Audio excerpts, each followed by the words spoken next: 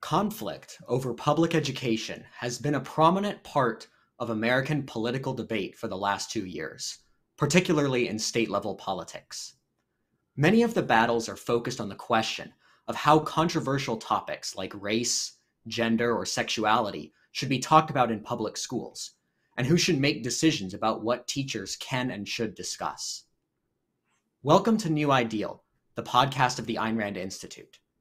Today, we'll explore why these disputes have become such a prominent part of American politics and what it would take to resolve the controversies involved. I'm Sam Weaver, a junior fellow at ARI, and with me today is Onkar Ghate, senior fellow at ARI. Hi, Onkar. Hi, Sam. Let's get started by discussing some of the background, how these issues are coming up in American politics today. I think probably the most prominent manifestation of these debates, the one that people are most likely to be familiar with, is the debate over state laws or bills that conservatives are pushing for, promoting in a lot of states around the country, trying to restrict the teaching of controversial topics in public schools. These are the so-called anti-critical race theory laws, which have been passed in over 15 states. And they have other kind of legislative priorities as well, attempts to restrict instruction about sexuality or gender issues, laws about library books, and they've also promoted legislation to increase transparency around what is being taught in public schools. Legislation that would require syllabus and book lists to be posted online, even in some cases, bills that would have cameras be placed in classrooms so that parents could see what's going on in classes. And the conservatives who are promoting these, sorry, do you want to? No, go ahead. Okay. Yeah, I was just going to say that the conservatives who are calling for this type of legislation are saying this is needed in response to attempts by people on the left to use the public schools to indoctrinate children with certain ideas associated with the political left around gender, race, sexuality. And I think there's probably something to that idea. But this is how they want to respond, is by passing these laws at the state level that try to control what's going on in the individual public schools. So I think the situation is that there's attempts by people inside the system. It's hard to tell exactly how widespread or systematic. People who tend more to the political left, thinking that they have certain ideas, certain beliefs that should be taught in the classroom, and conservatives trying to restrict those beliefs and trying to promote their beliefs, their ideas, through these kind of state laws. So we have a situation where there's political warfare over the content of public education, attempts to control the public school classrooms, and particularly to control what is being said, what teachers can or should or do say about kind of the controversial political issues of the day, the race issues, gender issues, things like that. Was there something you wanted to add to this description? Yeah. So what's you have a special interest in education, so you've been reading about this. What's your sense of, well, two things. How much of this dates after the George Floyd protest, and you could say post-pandemic, versus how much of this type of legislation do you think was in the works even before that? And related to that, in talking about it as public schools and so on, I think probably the most prominent in terms of hitting the headlines is Florida with DeSantis and what some of the legislation passed there, which is targeted at elementary schools. So it like we're talking about a pretty early level or an age of education. But when you're looking, you said there's these laws across now 15 states. Are they, is Florida an outlier in that it's targeting young kids and it's like focused on the education of young kids versus say high school students? Or do you think no, like there's a lot of variation across these state laws? Sure. So on the first point, I think the whole 2020 George Floyd nationwide protest movement was definitely a turning point in some way in the amplification of these political fights about education. I think a lot of the initial reaction by people in education, teachers, administrators who have left-wing political inclinations, who were inclined to react to the whole George Floyd and all the protests by saying what this shows is that we really need to do more to teach children about racism and raise them to be anti-racist. And there was what you could see a concentrated effort to get more sort of anti-racist doctrine, anti-racist teaching into public schools by educators who are kind of on the political left. And I think a lot of the conservative bills, were kind of the backlash to that, to the left becoming more out in the open about saying we need to get our ideas into schools. And I think the conservative backlash started mostly after the Floyd protests. I think it really came into prominence in the spring of 2021. But there is a long history of people on both sides trying to influence the teaching of these topics.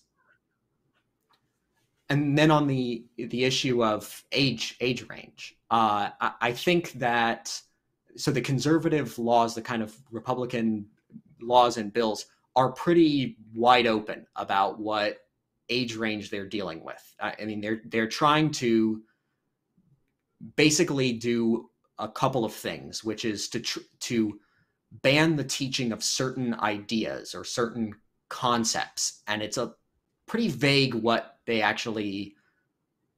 actually are in a lot of cases. But those bans are not limited to a particular age group at all. In fact, some of the controversy that has come up around some of these is that they seem to also apply to college, and the way that First Amendment is interpreted as applying to academic freedom, the freedom of educators to teach what they want to teach, it's interpreted differently for colleges versus K-12. So these are very broad-reaching bills that don't tend to specify an age range. As I said, the one thing they're doing is banning certain ideas or certain concepts. The other thing is to require the teaching of both sides of certain debated historical issues, although that's also vague. And it's worth saying that I was going to say, even just the idea that there's two sides, as though when you're looking at history, the issues to think of our current fights between political left and political right, as though like those are the only two viewpoints. That in itself is telling you something that about these debates that is very problematic. Yeah. And one other thing on the issue of age groups, it is worth noting that in kind of the left-wing push to get more anti-racism in education that kind of came up in mid to late 2020, a lot of that was pretty explicitly targeted at elementary age children, at really young children, trying to get them to be aware of racial issues, and that incorporated certain controversial left-wing interpretations or frameworks for understanding racism, like the kind of the privilege framework, things like that. So these fights, even though kind of the issues of race, gender, sounds like more secondary education issues, a lot of the controversy is about how they are coming up in elementary classrooms. I mean, the same kind of comes up with sexuality, because there's controversy about, well, what if there's a gay teacher who talks about his family? Is that okay? And the laws are pretty vague on that. So a lot of this is affecting elementary age as well as the later years. Yeah. So just to summarize one aspect of this, it's when you see the news coverage, and particularly the more mainstream, say like a CNN kind of coverage, it's often that the conservatives are making much ado about nothing. Your view, I mean, it's my view too, but I take it your view is that no, there is a push to try to get some of this, a certain ideological framework, a certain way of looking at some of these controversial issues. There is a push to get that more into the curriculum of elementary and secondary education. Yes, I think so. It's not as out in the open concerted movement as the conservative response is. I mean, I think it was more open in the immediate aftermath of the Floyd protests, but in general, I think the people who are in public education, I mean, the people who are teachers and administrators, I would hazard a guess that the majority of them, by a pretty significant amount, have left-wing political sympathies. And so it's harder to sort of measure the impact of them bringing their ideas into the classroom, whereas the conservatives are doing this more from the outside, parent campaigns, state legislatures. But there's evidence that, at least to some extent, there's an effort to bring left-wing frameworks into classrooms. And if you think of it from this perspective, that higher education, so our colleges and universities, have a definite ideological bent to them that would be put as its left-leaning. I mean, there have been many studies of this, of conservatives and Republicans, their representation in terms of on the faculty and administration of colleges and universities. It's very small. And anyone who has some experience, I got a bachelor's, master's, and a PhD, it's obvious that higher education is dominated by a certain, like a camp of approaches. It's not they all have exactly the same view, but there's a similarities in their view, and that anybody's sort of pro-free market, pro-capitalism, just to take a political issue. There's not many on university campuses. And if most teachers are being educated at universities, and then they go into secondary school, high schools, and elementary schools, and so on, it should not be surprising that if you then look at them and think, is there a kind of bias here? Or at least, is there a kind of dominant viewpoints? I think the answer is yes. And so you put it's not as much out in the open. I think in a certain way it's out in the open, but it's not as much as though it's a program, because there's an element that they take it, and you see this the same on university campuses, as like, this is just common sense. Everybody knows that. Who thinks different than this? Because in their environment, it is that everybody, or not everybody, but like this is the dominant viewpoint. So there's a way in which they think of it as just, okay, we're just furthering what education and proper education is like.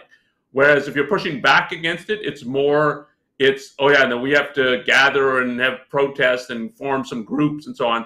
And so the reporting focuses on that and doesn't focus on just, look, there's a kind of mainstream dominant viewpoint on these issues, and the more they think they have to teach these issues, that's the line they're going to take on the issues, because that's what they've been taught and that's what most think.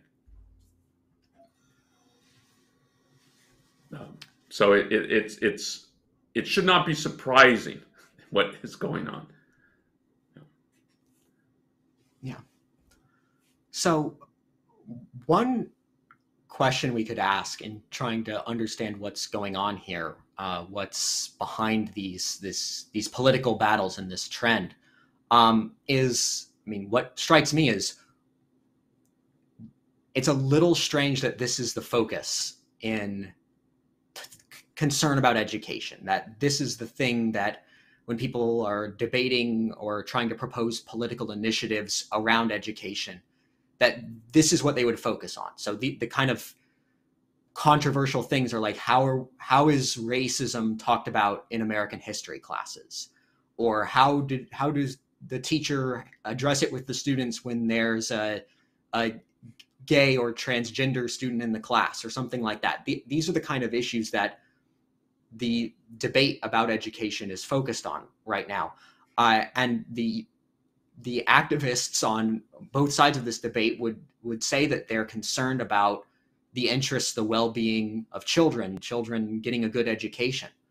But I think when you look at the state of American public education, it's strange to think that this is what would be your top set of priorities if you're concerned about the quality of children's education and children getting the learning the things they need and getting the education they need to succeed in their future lives. Because, I mean, it's no big surprise to pretty much anyone that American public education is performing really poorly, and is performing really poorly on basic fundamentals like teaching children to read. You can look at any of the test scores, what percentage of children can read at their grade level, even how that compares internationally to other countries. It's a really bad state of affairs.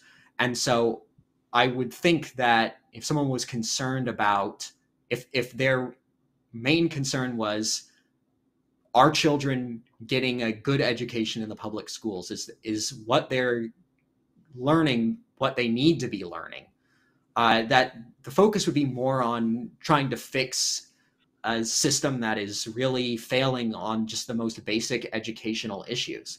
But the debates that we see make national headlines about education are not focused on methods of teaching reading or mathematics or things like this. It's instead really focused on these heavily controversial political issues that are prominent in our political debate, but are not the core issues that I think of when I'm thinking of education and what makes the most difference in whether or not children learn what they need to be learning.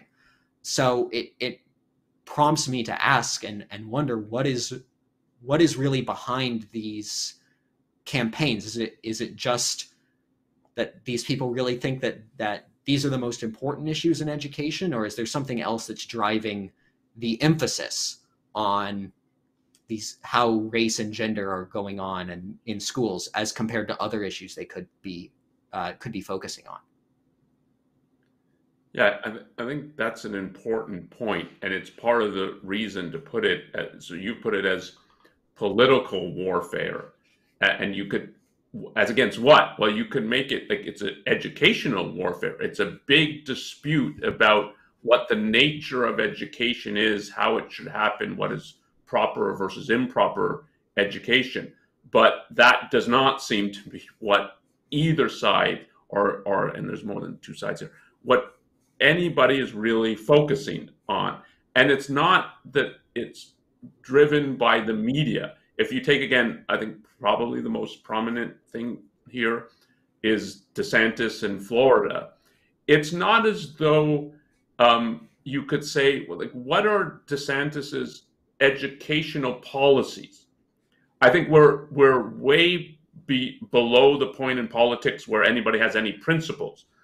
But a policy is like, here's something that I'm trying to implement, that this is how I think, given that we have state-run education, this is how it should run. Here's a set of policies, but you don't even get that. It's just, here's some things that I want to ban some books and ban these topics from being talked about and so on. But what are you trying to accomplish, and what are your policies? You don't have a sense of that, and you don't have a sense of the people who are vocal in trying to bash DeSantis and say he's crazy. It's so that it's not focused on education, and you put it, it's not focused on the basics.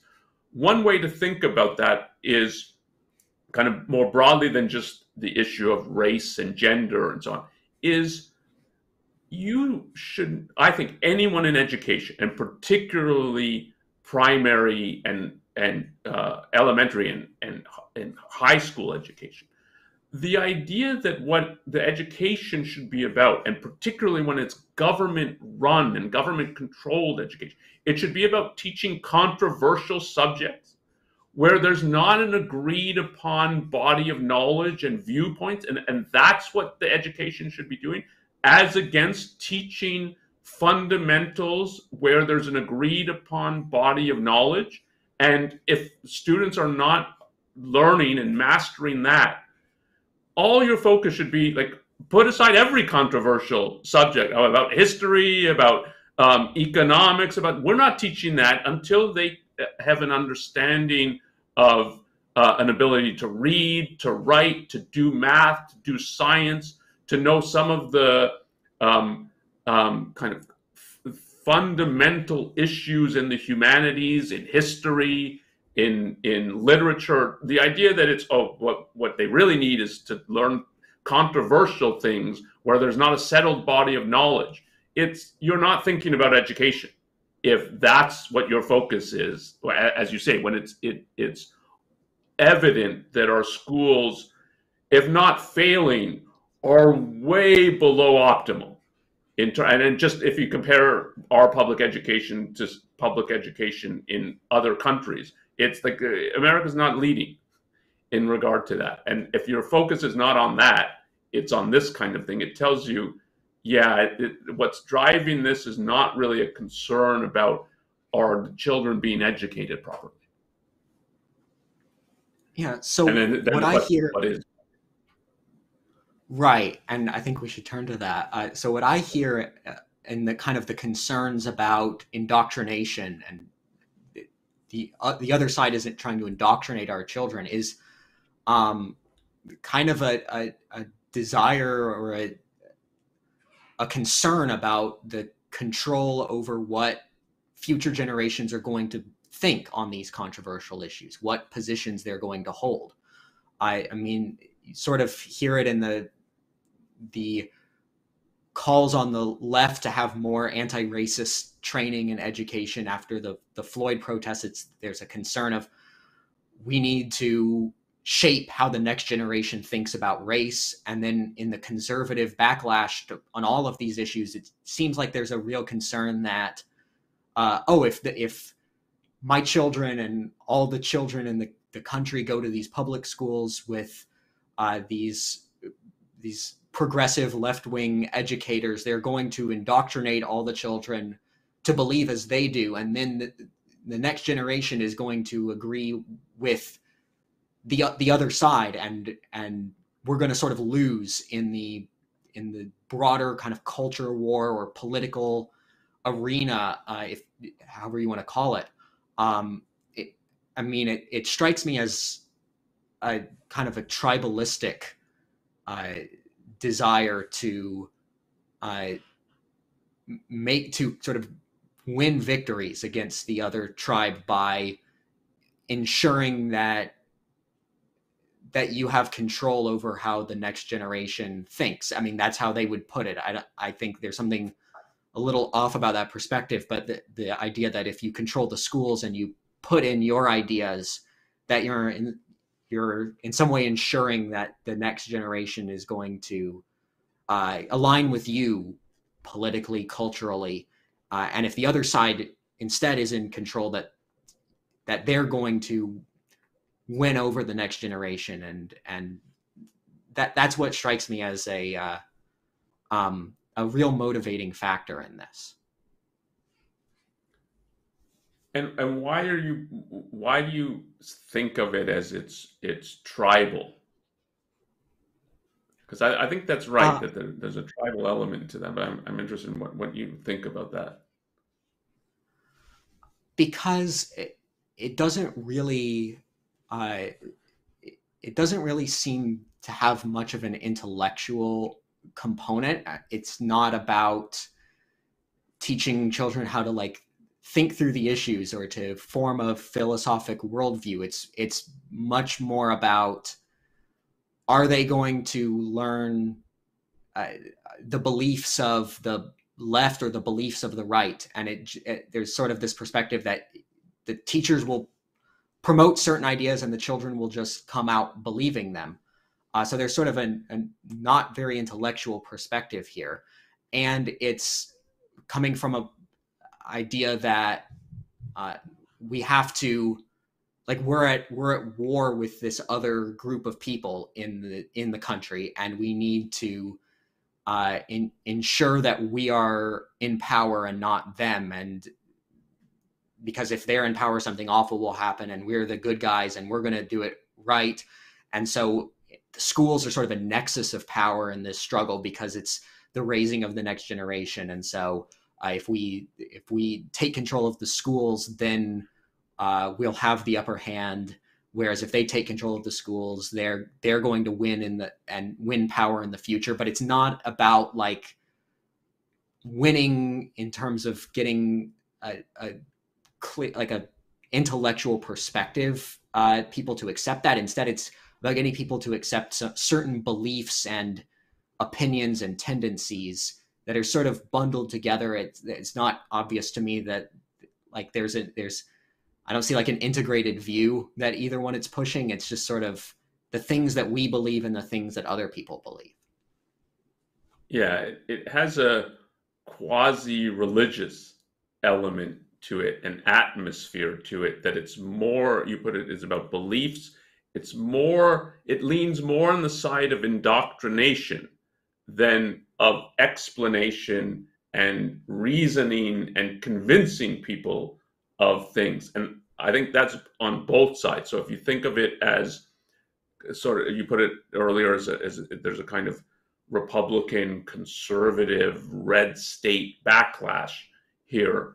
And when we're banning talking about these concepts and we're banning these books and so on, to any thinking student, they see that like that's not intellectual, that's not educational, that you're just saying, oh, well, we can't talk about this, or I can't read that book. And when you start to get a little older children, the idea of telling a child, like a teenager, you can't read this book, you're just incentivizing that, okay, there must be something there that adults think I can't do, and I want to get this book that is banned, and so on. I think it's stupid just in terms of tactic. When you get to a level of where a child is thinking more for themselves and thinking, yeah, you're going to ban me from reading this, then I'm going to read it because there must be something that you think is like it's too dangerous that if I knew, and so on. But it's not intellectual, and the kind of situation you brought up, like what do you do if there's a teacher who's gay and he's got family photos on his desk or something, and a kid asks about that, and you've passed a law that he can't talk about it, then he feels like a hypocrite, and he's lying to the students. The student easily will pick up that he's being given some line of BS and something, and like the idea that that's intellectual, educational, no, we're trying to indoctrinate and sort of tailor everything so they don't come to a different conclusion. But it's the same on the other side. And particularly you said, which I think that's certainly been my impression, that it's we have to get the next generation to, in quotes, think correctly about this. And so we need to get them earlier.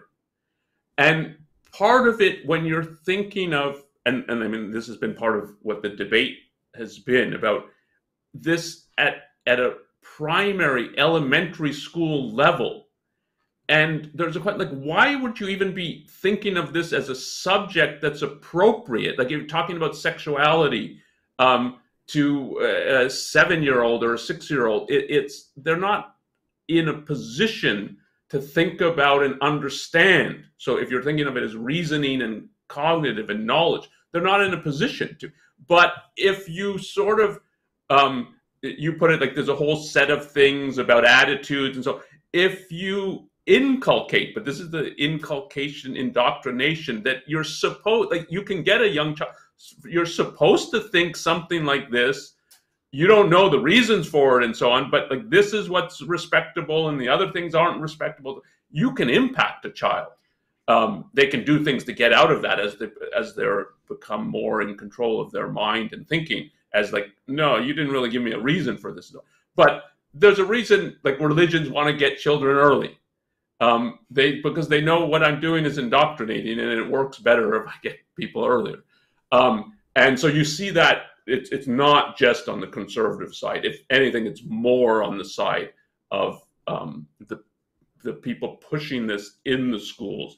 And it's certainly not the only element of indoctrination that goes on. I think by far the most prominent is for environmental issues, where the same thing happens. They take very young kids and want to supposedly teach them about pollution and global warming. So they don't have any knowledge to be able to really think about these issues, to think about the evidence, so on. And that's indoctrination. That tells you, it's like, again, it's not really about education. It's something else, and that, like, is a real tribal element to this. And it's clear that it's not really about the interests of the children, because how could it be in the interest of the children to just believe things, have no idea why, they haven't learned to think, they haven't actually processed these ideas. They just were told this is the way it is when they were 6 years old, and like that's not what it would look like to take seriously what a good education would look like. A good education would teach the children to think. Yeah, it's a real disrespect for the students and for what you're supposed to be educating them.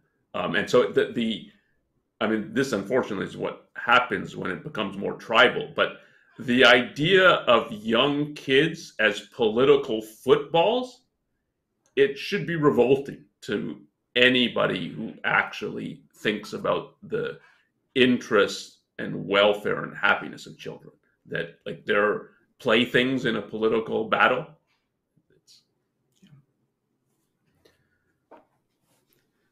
So we've talked some about the role of tribalism in this, and to kind of turn a little bit more to the aspect of this, that this is a government-run system. I think that the fact that this is a government-run system that monopolizes almost all of education in this country. Yeah, there are private schools, but it's only a pretty small minority of children go to private schools. My sense is that having this monopoly run by governments invites tribal warfare and promotes the sort of these tribal political battles, because it's in a particular state, say there's almost all the children are going to one set of schools that are run by a centralized body, and there's a lot of power to be had in terms of being able to promote your ideas or promote your views and influence future generations, if that's your goal, by getting control of that body. But then I think there's also a concern by parents that if I don't lobby, if I don't try to influence the public schools, somebody else will. I mean, that's part of the dynamic here, is that the arguments that each side is making are, the other side is trying to control education, so you need to promote us to be in control of education. And the whole dynamic where there's going to be one centralized body making one set of decisions for all of the students, and it's a political body that is elected and holds the power to take taxpayer money and send it to these schools. It leads to this dynamic where people experience the need to have some influence on that body, that decision-making body, or else who knows what's going to happen with their children's education, assuming they can't afford the private schools or something like that. So I think there's really a synergy between the tribalism of our culture generally and the fact that this is a centrally government-run system that leads to this sort of really intense political warfare, everybody trying to use political pressure to get their way in the schools. Yeah, you put it's a synergy. It's a negative synergy. So it's another way to put that same point is it sets up a vicious cycle. So there are virtuous cycles that things get better when you're iterating, and you're reaching higher and higher levels. And a vicious cycle is when it goes lower and lower and lower. And I think it's right that there's a dynamic between giving government control over education in the way that the U.S. government has been given control over education, particularly from the late 19th into the 20th and 21st century. It's not that U.S. government always had this level of control over public education. And it's particularly K through 12. It has less control. It still has a lot of control over higher education, college, universities, but it has less control than it has over K through 12 education. And if you've set it up like that, then it encourages people. You put it as there's a kind of a public pressure group warfare. There's jockeying for if what are the schools going to teach, and so on. That's inherent in a government system. When you've made it that you're going to have elected officials who decide all these things for everybody. It's not they're deciding it for their children. It's not they're deciding it just for the people who voted for them. They're deciding it also for the people who voted against them and voted for other candidates. And now when you make a government decision like this, it's a decision that is binding on everyone. And so inherent in that is to set up, okay, well, there's going to be pressure groups that we have to now band together to try to get our view and how we think education will proceed, because if we don't, other people are going to do that and they're going to vote for their candidates and so on. So inherent is pressure groups. And when your just culture's becoming more tribal, the groups are much less about ideology and much less about, like, we've got the right ideas, so of course our ideas should be what's governing in education, or it should be governing for how transportation works, or how healthcare, to take another element of the economy that's heavily government controlled. When you get tribal, it's not even about, we've got the right ideas. It's we want our ideas and our set of beliefs and customs and traditions and so because otherwise you're going to put your customs and traditions on us. And it is to think of it, when one thinks of it as tribal, it's, and we talked about this in part, that it's not educational. It's not about convincing. It's not about reasoning.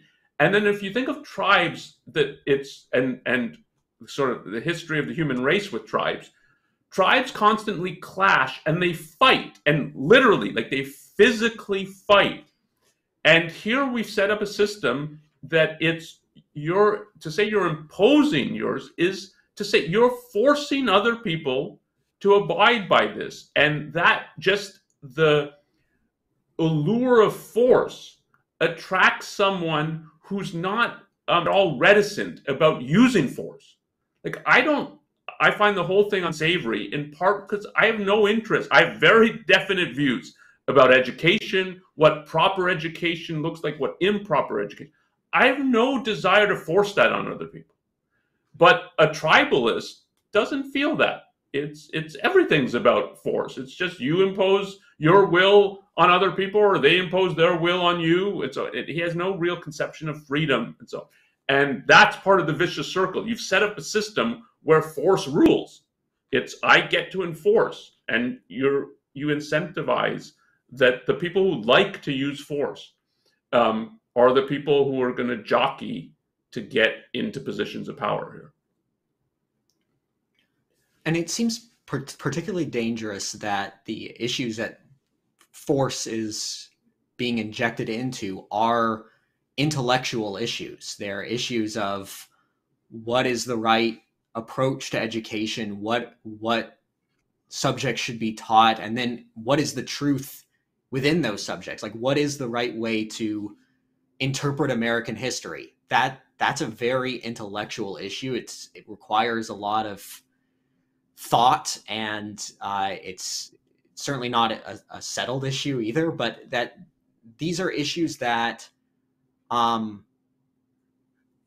that people have to think about and have to be free to think about if they're going to follow reason and try to arrive at the truth in these issues. And when you have force as a factor, a controlling factor in how these are actually being implemented, how the ideas people come to in education, whether you can implement your ideas, it depends on whether you have the favor of the people currently in charge, and whoever's in charge is whoever has the power of the state right now gets to promote their ideas to 90% of the school, 90+% of the schools, without having to argue and convince the teachers or the parents that are paying for it and the other taxpayers who are paying for it, that these are the right ideas, that these ideas are true, that they're supported by reason. So it seems particularly dangerous that these issues that people should be thinking about and debating and trying to persuade each other of using reason, you now have this huge injection of force, picking winners and losers, suppressing certain ideas that the people in power don't like, and basically just preventing people from doing the things that they would need to do to arrive at the truth, to arrive at the right perspective and act on it in all sorts of issues that touch on education. Yes, it's particularly dangerous, and it's particularly galling it's obvious to people, even if they can't articulate it, that there's something really wrong with the idea that we're going to enforce education. That education is supposed to be, you've convinced someone, you've persuaded them. You don't need threats, you don't need force. If you've convinced someone of something, then it's, oh yeah, I see that you're right, I'm going to do the same. I'm going to have the same view, and I'm going to act accordingly, and so on. You don't need a gun if you're able to convince and to persuade. And education, certainly, I mean, in the context of America, in the context of a free country, education, yeah, it's about convincing and it's about persuading. So, like, why do we need laws to pass? This is what's going to be taught, and that's what's going to be taught, and this is banned, and that. If you can show people like this is right and that's wrong, what do you need a law for? And so when you start getting to the level of, oh no, we're passing laws that this is what you have to teach, you're not allowed to teach that, you can't read this, people get the sense that it's, even if they can't, again, articulate it, that it's like this is anti-education. There's some deep contradiction here, and they're right that there is a deep contradiction here. And the deep contradiction is education is the understood, not the obeyed. It's the province of reason, not of force. And so when you inject the idea that no, it's about voting, and then the winning side imposes their standards, their views, their curriculum on everybody, that's antithetical to the actual nature of education. I also think it's antithetical to the founding ideas of the United States. When you think about like freedom of thought, freedom of speech, that one of the founding ideas in this country was the separation of church and state. The idea that you should be free to make your own decisions about what you believe in religious matters. You should be free to think through the issues yourself, arrive at your own conclusions and act on them, rather than having certain beliefs or practices be imposed on you by the government, and even without the government taxing you to support certain ideas that it's chosen as worthy of support. So if you think about like the way that it is in England, where there's a state church, and yeah, nobody has to believe in that. They can choose what to believe, but they do have to pay for the state church. And in the American founding, is a pretty important part of that to say, no, we're not going to have anything like that. We're not going to impose on you in the way that you think about religion, and we're not going to make you support a religious institution that you don't agree with. But the issue seems very similar in education, that these are intellectual issues that people should be free to think through, and they need to be free to think them through themselves and follow the evidence if they're to arrive at the truth. But when you have a system of government-run education, then you have a situation where people are being forced to sponsor a certain set of ideas, a certain set of conclusions, whether or not those ideas agree with their own. So there's something really off about having, or something really wrong about having a system of taxpayer funded education in the country that was founded on the separation of church and state, among other ideas. Yes, all the arguments, or let's put it, all the good arguments for a separation of church and state apply in spades to a separation of education and state. So if you think of the First Amendment as separating church and state, it says the government cannot establish religion. So it can't get involved in pushing some particular religion or three religions. Like we like Judaism, Christianity, we don't like Islam or Hinduism. So we're funding these two and not the other two, and taking money from Hindus to fund Jews and so on. You can't have an establishment, and it can't interfere with the free exercise of religion. And it should be exactly the same in education, that it cannot establish any educational viewpoint, curriculum, and that includes funding it. And so in the way that the courts have, at least in the 20th century, interpreted what it means to establish, it's like it can't make any even small steps towards establishing. It should be the same in education. And from the other direction, it's that the government should not be able to interfere with the free exercise of education. So people want to set up schools and so on. That should be, people are free to do that, and it's not for the government to try to prevent that, or say it's, oh, well, we don't like this school or that school, so we're going to interfere with you setting that school up. But the tragedy in the U.S. history in regard to this is, this I don't think is understood really at an explicit level by the founding fathers, and even someone like Jefferson, who I think Jefferson and Madison have the best understanding of the principles that generate the First Amendment, they, let's put it, Jefferson is, yeah, we could have public education. That's a contradiction in the basic ideals that they're articulating and a specific viewpoint. And there have been other contradictions in American history, like severe contradictions, the most glaring of which was slavery.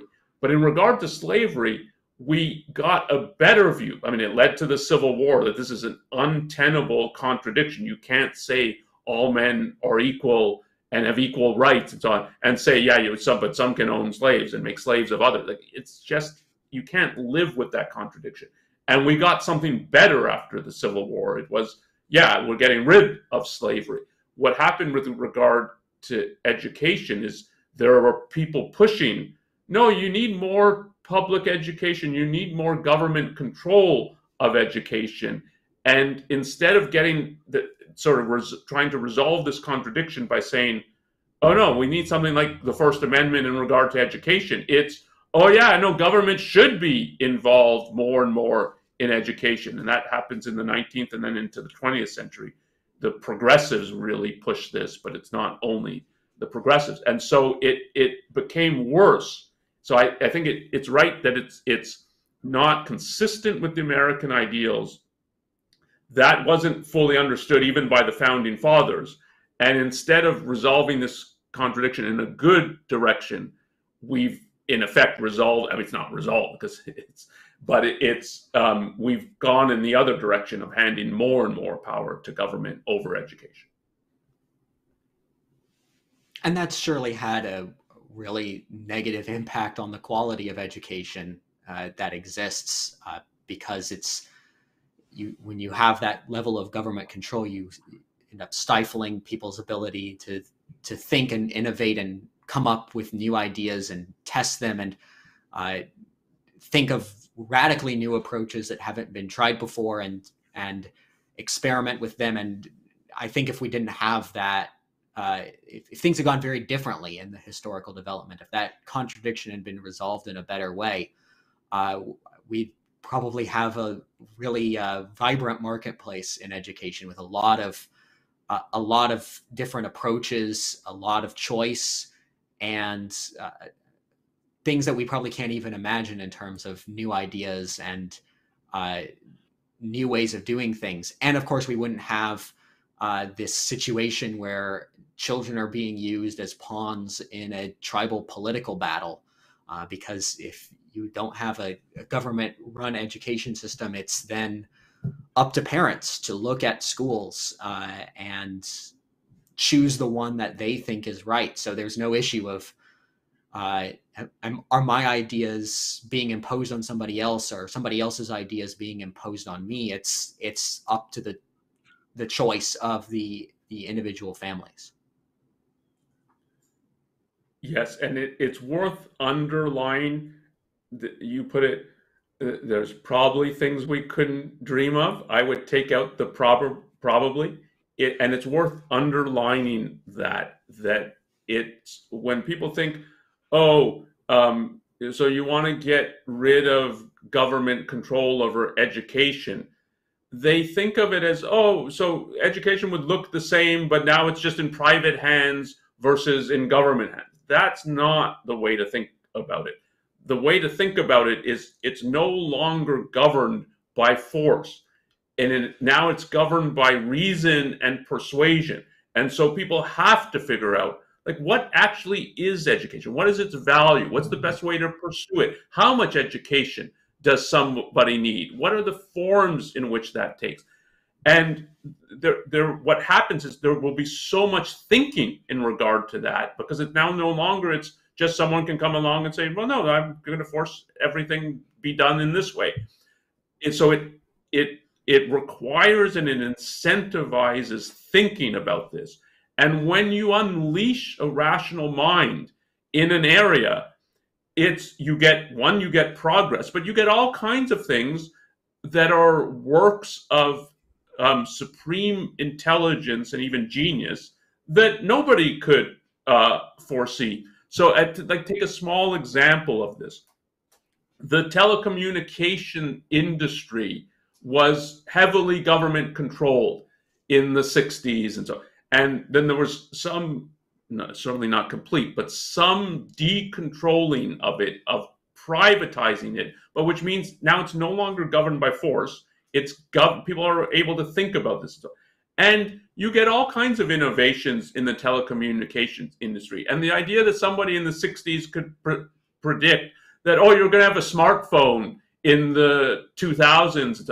No, this is part of what happens on a market. But the reason it happens is now people are free to think and implement their ideas and try to persuade other people, hey, this is a good idea and you could build on this idea.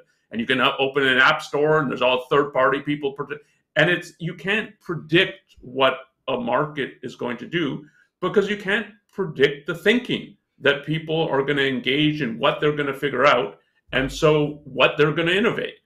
And so education, if it was not government controlled, would not look anything like what it looks today. And that's a good thing. And part of it's sort of in the philosophical impetus for public government controlled education is it comes from a collectivist egalitarian perspective that they want everyone the same. They want it's and this is it's often put that the educational system that the progressives sort of pushed into America comes from Germany. And it comes from this kind of, like, we've got a government straitjacket. Everyone's going to be like a soldier for the national cause and so on. So it's not a bug, it's a feature that everything be the same. And ultimately what that means is drag down to the same level versus incredible innovation in the field. If you want education to resemble the U.S. tech industry, what you need is freedom. So we've talked about what education would look like if we had freedom, and I think it's very clear that the way to really solve the issues that we see in education today is to bring freedom to education, stop having the government run schools, transition to a free market in education. And we only have a few minutes left, I think we should talk some about what can be done today with regard to the issues that we were talking about earlier in the podcast, because I don't think we're going to get to a free system in education anytime soon. Our position on this is not popular, to say the least. So what can we say about how to handle things in the context of having a government-run system? Are there better or worse ways to make decisions about these sort of controversial topics, like ways that we could improve things and lessen the issue of political battles over education, indoctrination, these things that people are really concerned about for some good reasons? Yeah, I think there's a variety of things.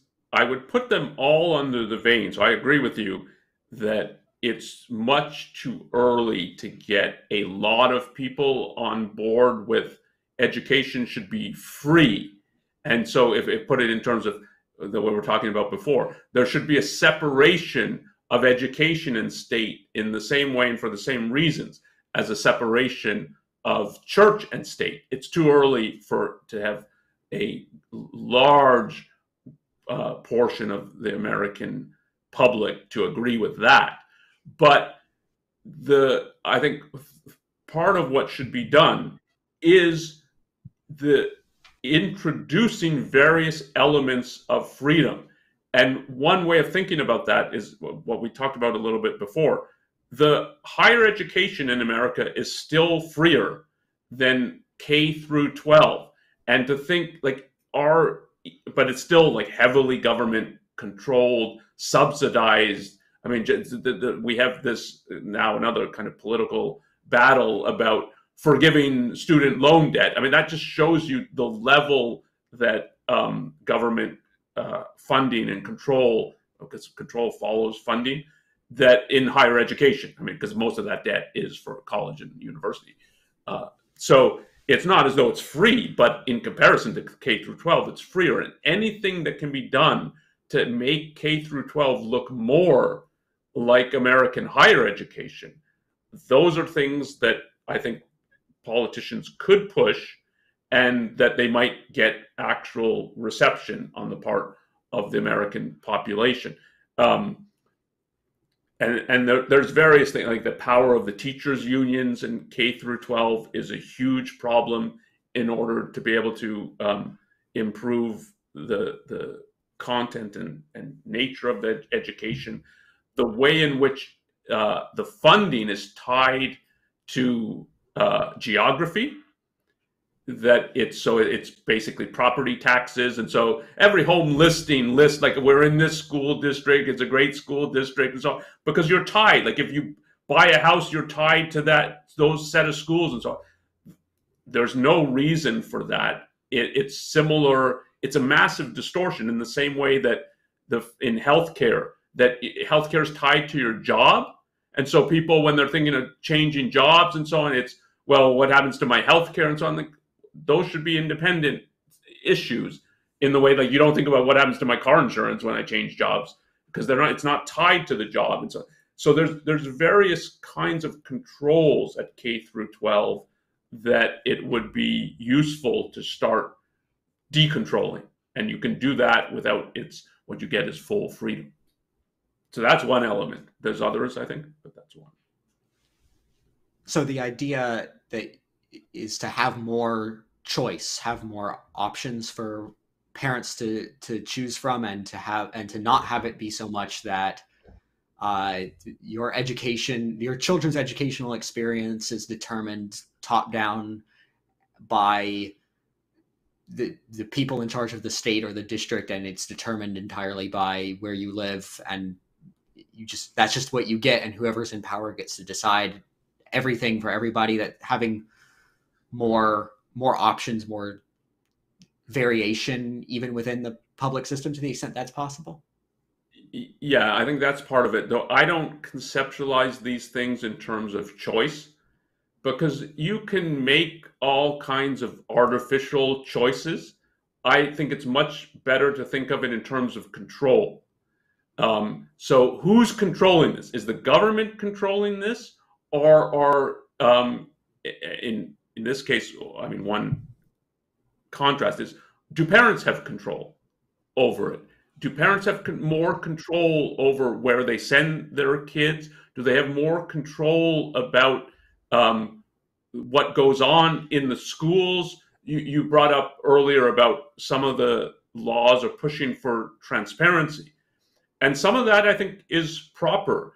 To understand if these are going to be government run, as we've said, they should not in the end be government run if you want a truly American system. But if they're to be government run, government in essence should be transparent. You should know what is being taught in schools and why.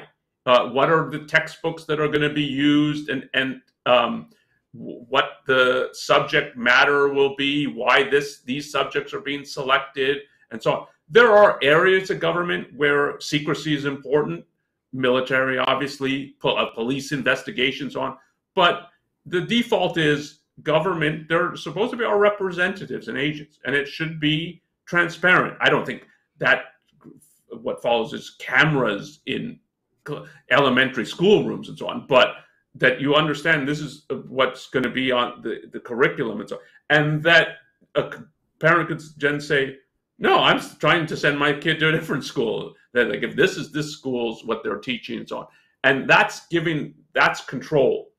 And I think it's the more you're taking control away from the government and giving it to individuals is good. But the same, even it's that you need federal control over education. Why do you need that?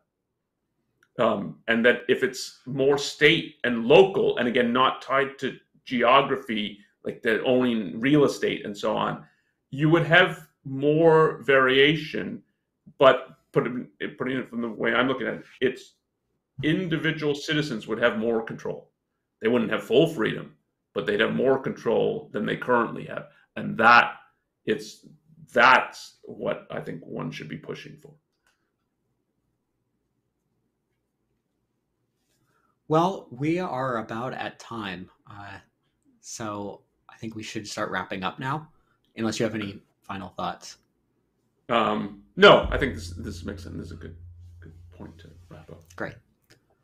All right. So right after this show ends, there will be a session on Clubhouse. I know I'm going to be there. I'm not sure, Onkar, are you going to be on Clubhouse as well? I can join for a little bit. Okay. Yeah. So if you watching this and you have any questions you want to ask about this issue, join us on Clubhouse right after this ends, and we will continue the conversation there for a little while. I want to also thank the people who donated super chats to us during the show. We really appreciate your support. It helps us keep doing podcasts like this. Also, another good way to support us is to like and share the show and to comment on YouTube, because that does boost the algorithm and help more people see our content. Also, you can guarantee that you will see new podcasts, new videos from ARI by subscribing to the YouTube channel and clicking the bell icon to get notifications when we go live or post a new video.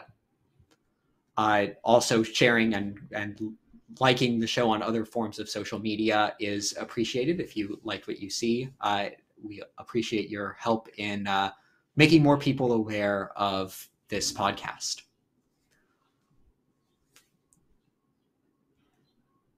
What else do we have? Right. Yeah, if you email us, our email address is newideal@aynrand.org.